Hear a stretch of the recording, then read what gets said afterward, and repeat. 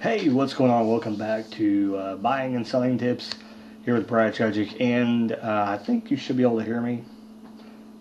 Something just came on, air, I think came on. You should be able to hear me though. So what I want to talk about today was Listia, and I'll think about other topics that I can bring up possibly while I'm talking about this, and maybe I can add something else to it. Listia is a great website. If you haven't been to it yet, you should definitely get an account, especially if you're a buyer or seller on Amazon and eBay, because it kind of acts like a website to get rid of things you don't necessarily want anymore. So it's a good site, and what it's supposed to be for, is stuff laying around the house that you can't get rid of, that you just want to get rid of it, basically. Does that make any sense whatsoever? Anyway, moving on. I hope it did. If not, go to Listia, listia.com, and check it out. If you've never heard of it, go there, look around. It should make sense once you sign up for it.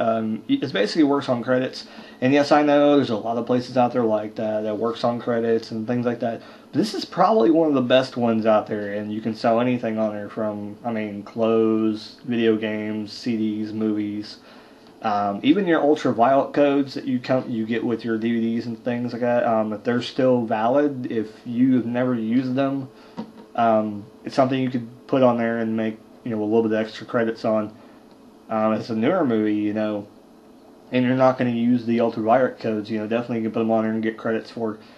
So let me talk about how Listia can benefit the buyer and seller, eBay, Amazon, wherever you're buying for. So let's say you have, let's say you have a bunch of eBay items, and you've listed them, about 3 times, and you're not 3 to 5 times, and you're just fed up with listing it. You just want to get rid of it because evidently you're not going to sell it on eBay. You can't list on Amazon just for any given reason. I'm just trying to give you an example here.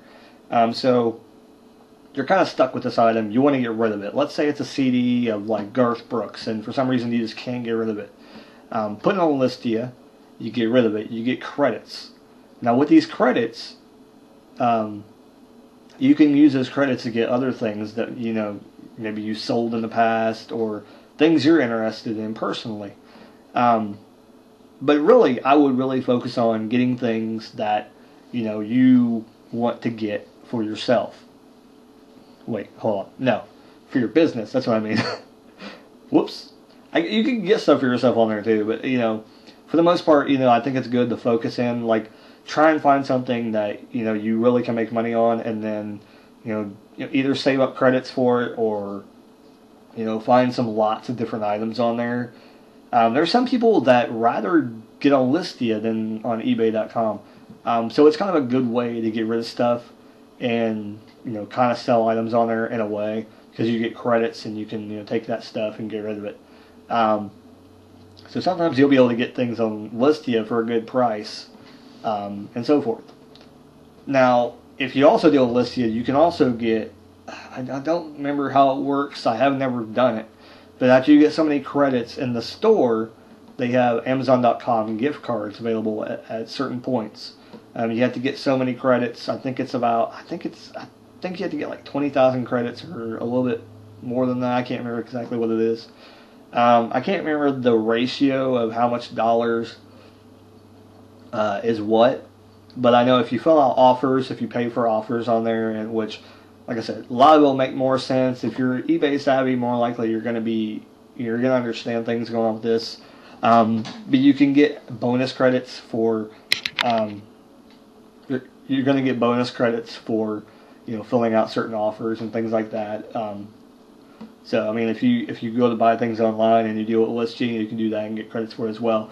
And I know a lot of people are still confused, like, well, how can I make money off of this? Well, if you think about it, all those items that you're languishing in and it's just taking up space in your place, you can get rid of that on Listia. You can get rid of it, even if you get like a couple hundred credits, all right, save up those credits and try and bid on something on Listia. And I will give you like some info, and it is hard to win stuff on Listia sometimes, but when you do and you get rid of stuff and you're getting other stuff to sell on Amazon and eBay, it's a really good thing. I think it's a really good kind of kind of side thing to have just in case you can't sell something. So I definitely think it's a great tool, and I've used it for, when I try to list things on Amazon lately, and I bought it, and I know I haven't really bought and sold too much lately, but when I buy something, when I went and bought some stuff recently, I went and did that, and I'm like, oh crap, I can't sell this, or it's something I've had for a while and I've been trying to turn a profit on it,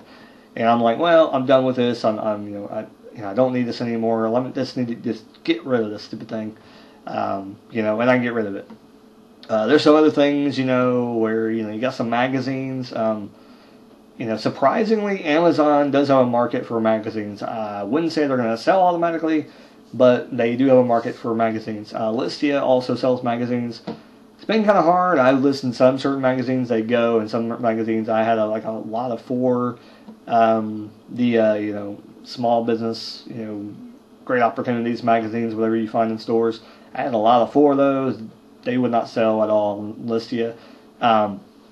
But if you want to get rid of a bunch of things, Listia is a good thing. And then sometimes you might get rid of them on Listia. So you never know. Maybe you just got something that you just gotta, bite the dust and get rid of it. And the only downside of that is I hate giving stuff to Goodwill because I do know they throw away things. Yes, and that's not was that me tapping me on the desk. If you heard that. I did hear from, I think, Trinket Goblin. Does a lot of videos, and he always is digging through the Goodwill trash. So I don't know where your area is at, but that's an option as well. Just watch out. I'm not a good dumpster diver. I've never done it, and I probably will never do it because I just hate getting caught and what do you say, But Goodwill does throw away things, so that's why I kind of hate to give things to them. Now that I know that, and it's like, I'll try and sell it online as far as I can, and then I'll get rid of it, and then let them do whatever. Because it kind of sucks that they throw away things. They were throwing away plates and things like that. And he had videos of the plates were broken when they got thrown in there. And I'm like, that's ridiculous. Why would you do that? Why wouldn't you actually donate to someone who's actually going to do something with them, like maybe a soup kitchen or something like that? Don't throw them away. That's just ridiculous. That's just products that we made in the United States or in China or whatever, and we're just trashing a product that was worth $1 a piece, or something. They just don't want to sell it. If anything, put it on clearance or something and put it up there and makes a little bit of money on it. They gave the shit to you, so that's what gets me. It's they gave you this crap. It's why are you throwing it away? Why wouldn't you just put it on clearance and sell it for $1 or something if you don't want it in the store or you don't have room for it? So that's my little thing with that. So like I said, Listia, a great little side project. I don't have anything else to talk about. The next video I'm going to do is a little bit longer. So hope you enjoyed those little tidbits on Listia. Any questions on Listia, definitely let me know. And I will give you the last tip on doing things on Listia is do not charge for shipping. If you charge for shipping, your stuff most likely is not going to get bid on.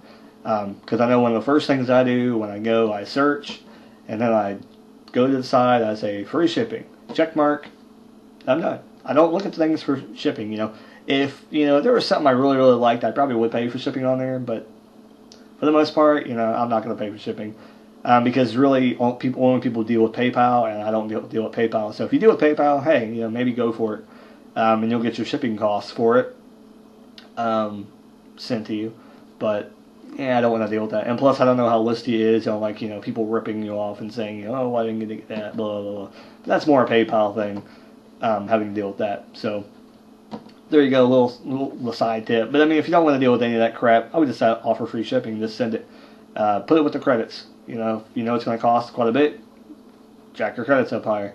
And that's the only bad thing about it is you lose money because you're not getting actual money for it, but you're getting credits so you can get other items that you can sell on eBay. There you go. That making sense? Anyway. There you go. Or you can see it another way is you get money for shipping if you do that way, and you get credits for your shipping. Does that make any sense? Money for the item and credit. I think I said it the other way around. Yeah, anyway. Hope this wasn't confusing. I hope this is an educational thing. Listia, like I said, if you get anything out of it, Listia is a good little website. Use it to your advantage with things you can't get rid of on eBay and Amazon. That's basically the moral of the story. Hope you had fun watching the video, and keep rocking.